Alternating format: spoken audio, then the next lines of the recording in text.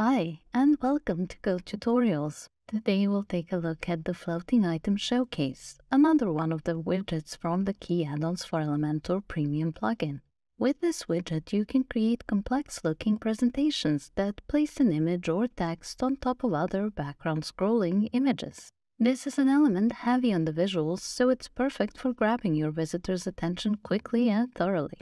The first example of the Floating Item Showcase's use is a preview of a homepage from the Qi theme.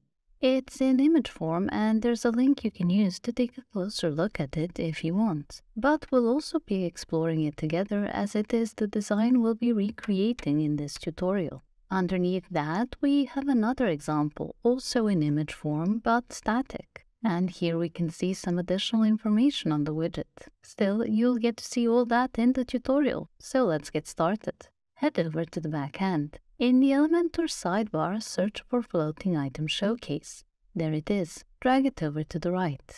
Okay, this is what the widget looks like by default. We have two items, both contain a placeholder image and some dummy text.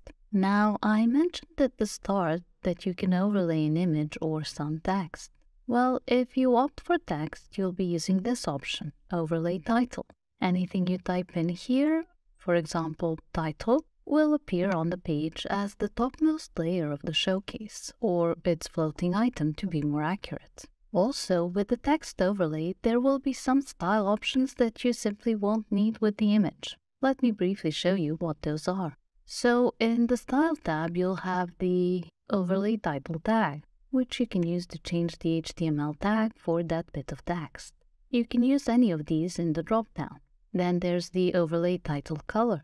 It has this user-friendly color picker, so it's extremely easy to change the color to whatever you like. Following that, we have the Overlay Title typography settings. They include things like the font family for the text, the font size, then the font weight with this exhaustive drop-down, the option to transform the text to, for example, uppercase or lowercase, the style option for turning the text italic, if that's something you're interested in, then the decoration option for adding a line over, under, or through the text. Finally, there are the three options for adjusting typography spacing, the line height, letter spacing, and word spacing options. Okay.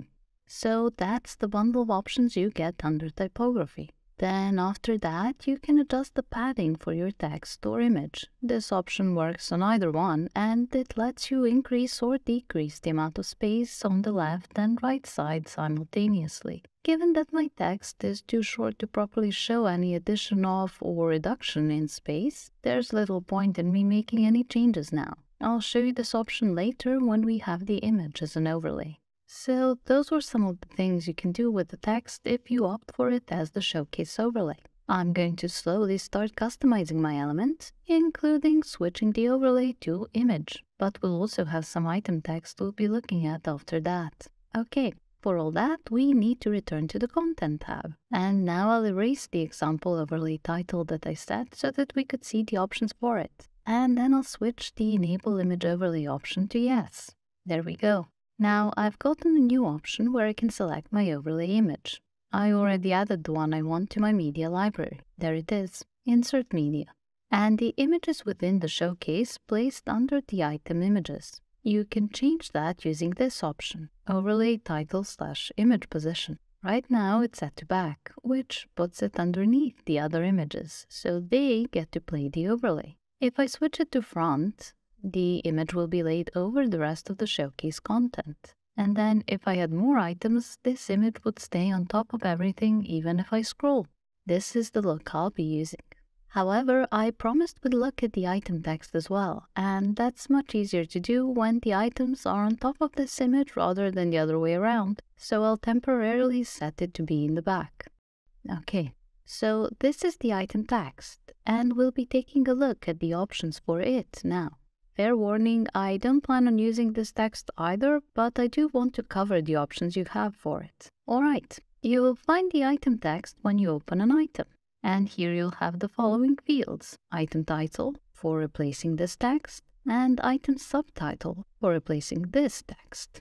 Underneath these, you'll see the item image field. By clicking on it, we can select a new image to replace the dummy default one. I'll use this one. Insert. Now that I have this, I can show you the item text style settings, as any changes I make will be easier to see with this darker image. So let's go to the Style tab. In here, you'll see this item style section. These options will help you style the text within the items. So for starters, you can pick the item layout. The default is info on hover, which has the text showing when we hover over an image. Then there is info below, so the text is displayed under the images. No need for visitors to hover. Also, with info below, you get this additional option, image grayscale. If we switch it to yes, then the image will become black and white, and it will show its original colors only when we hover over it. So this is an effect you can have when you no longer have the text appearing on hover with a color overlay. And this option is also accessible with the third item style setting, the info follow. With this one, the text appears on hover, but it's contained in a floating box. So with this setting, you get another 3 options. One is the info follow background color. It lets you change the fill color of the floating box. Another option is to enable the info follow text blend mode, which makes the box transparent but with a filter. So you can see the image but in negative. I'll disable it. And the last option is info follow max width. You can use it to adjust the width of the floating box. If I increase, okay, this is pretty similar to the default size. Let me set something smaller. And now if we look, the box is limited to the width of 74 pixels. Okay, I'll clear this. As for the option that started all this, the item layout, I'll set it to info below. There we go. Now the text is constantly visible and we can go over the options for styling it. Those include the title tag, where we can pick any of the H tags or even the P tag for the item title. Just to be clear, this is the item title, not to be confused with the overlay title. Then we have the title color with this familiar color picker. And alongside them, we have the title typography. Hopefully you recognize the options here. They are identical to the ones we saw under overlay title typography, so there shouldn't be any need to go over them again. Next, we have a similar set of options, this time for the subtitle. There's the subtitle tag, and changing the setting would affect this text here.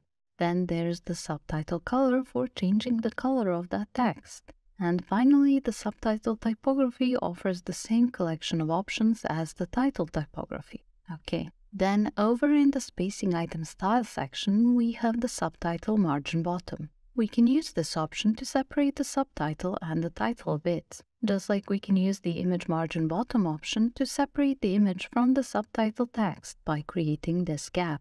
Alright, I'll clear both of these. With that, we covered all the relevant options for the item's text.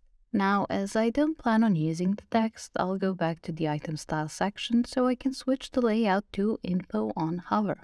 That way, I can simply erase the placeholder text without worrying if its absence will affect the spacing in the floating item showcase as a whole. So, going back to the Content tab, I'm going to get on with customizing my showcase. The first thing I'll do is switch the overlay image position to front. Okay. Then, in the item settings, I can start erasing the placeholder text for the title and subtitle. There. The image stays, it's part of the design I'm working toward. In the item link field, I'll simply add a hashtag. It's a placeholder that will make the item look clickable. But if you want to add a link, you should make sure to enter a proper URL here. Then we have the item width option. It lets us set how wide our image will be, and it will keep its proportions whether you increase or decrease it. I'm going to put 317 pixels for this. We also have the item top offset option. By adjusting the value here, we set how much space there will be above the image. I'll clear this so we can better see the next 2 options. Those are the alignment, so we can pick if the image will be on the left or the right. And the item offset, which affects the same side that you align the image to. So with alignment to the right, you can create an offset on the right. And if my alignment is on the left, then the offset will work on the left side. And the offset option determines whether the item image will be stuck to the element side, which is the case when we set 0, so I have no offset here now, or if the image will be separated from the side by however many pixels you set. It's all down to preference. Okay, I'll clear this and return my image to the left. So this is my first item done, and as I worked on it, we covered all the item options. Now I'm going to make and customize more items to populate my showcase. Since that's going to take some time, I'll just skip ahead.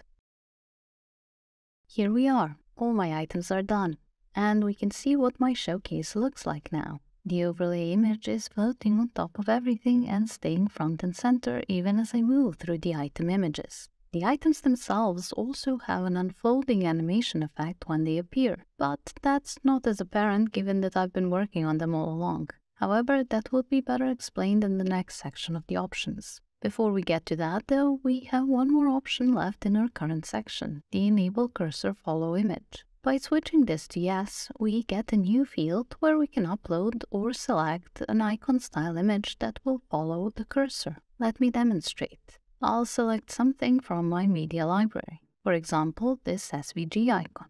Okay, and now when I hover over the showcase, my cursor is accompanied by the SVG icon I selected. Alright, I don't plan on using this for my design, so I'll disable the cursor follow image option. Okay, now we can move on to the next section, the appear animation.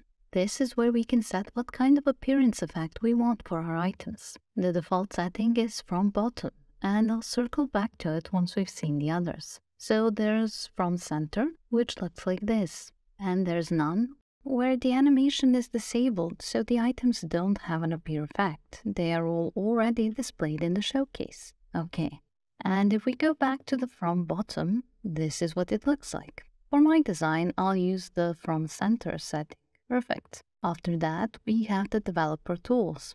This is an option you get with all of our widgets. If you switch it to Yes, it will display the widget in the form of a WordPress shortcode, this light gray text, which you can easily copy for use elsewhere on your site. Alright, I'll switch this back. And under that, we have the Help section. It contains links to various helpful resources, including a link to our Help Center, in case you need them. And that's all for the Content tab. Let's take a look at the Style tab now. I mean, we did look at it earlier, but that was for the eventuality that you would be using a text overlay. Now we'll consider the relevant options for using an image overlay. We covered most of these already, but what's left is the padding. Since my image is wider than my example text was, moving the slider now will eventually push the image inward to make more space at its sides. By the way, if the padding set by the slider isn't enough for your needs, you can always input a different value manually. However, I'll clear this as I don't need any extra padding. Okay, moving on to the item style section. We actually covered most of these options as well. Still, there's the hover background color. With this option, we can change the color of the overlay that appears on the item images when we hover over them. I'm going to replace this default light gray with the black color, but I'll also give it a degree of transparency. Okay, now when I hover, the item images get a bit shaded. It's subtle but keeps them better visible than the default gray overlay. So that was the hover background color. And given that we also covered the spacing item style options, that means we're done. I'll hit update to save my work. And this is the finished design of my floating item showcase. There's an overlay image, and as I scroll, we can see how the item images unfold to take their place in the showcase thanks to the animation effect on them. It all looks good, the scroll moves smoothly, and this is the design I was going for. Speaking of design, I mirrored the one I found on the widgets page, which belongs to the Qi theme. If we examine the page again, there it is. So hopefully this floating item showcase breakdown has helped you to see how easy this widget is to use and customize. If you have any questions after watching this video, or comments or suggestions you'd like to make, please drop us a line in the comments section below. Also, make sure to subscribe to our channel and be the first to learn about any new tutorials and theme guides. Thank you for watching.